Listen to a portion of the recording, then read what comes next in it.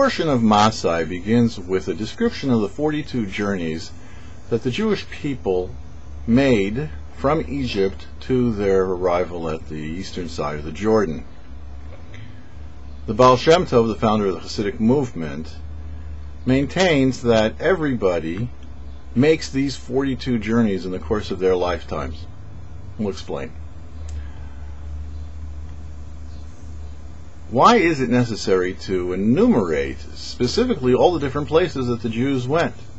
Many of the places are not mentioned anywhere else in the Chumash except for right here. So if you analyze when each journey was made, we can really see how merciful the Almighty was to the Jewish people. We know that the Jews wandered in the desert for 40 years, and we have this image in our mind of the Jewish people aimlessly wandering after the sheep. But if you'll look, you'll see, if you subtract the journeys that were made in the first 7 weeks up until Sinai, and then subtract also the last journeys that were made in the last year, it comes out that there were 19 journeys in 38 years. And of those 19 journeys, they spent 19 years in Kadesh. So they spent a grand total of 19 years, 38 journeys. The Almighty was directing them and their every move. But they weren't aimlessly wandering. They were well taken care of.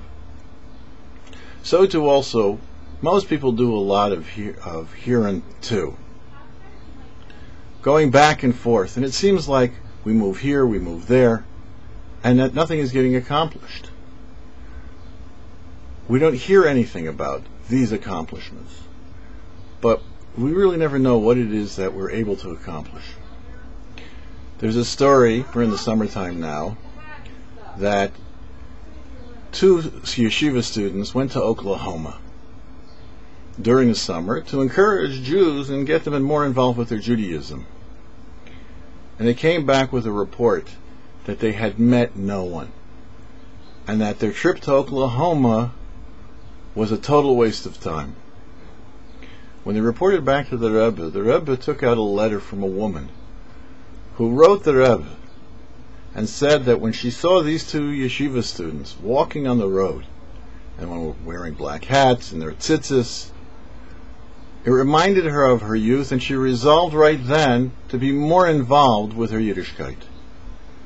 The point being is, we really don't know what it is that we're accomplishing, but we know that the Almighty is directing us to every place so that we can accomplish.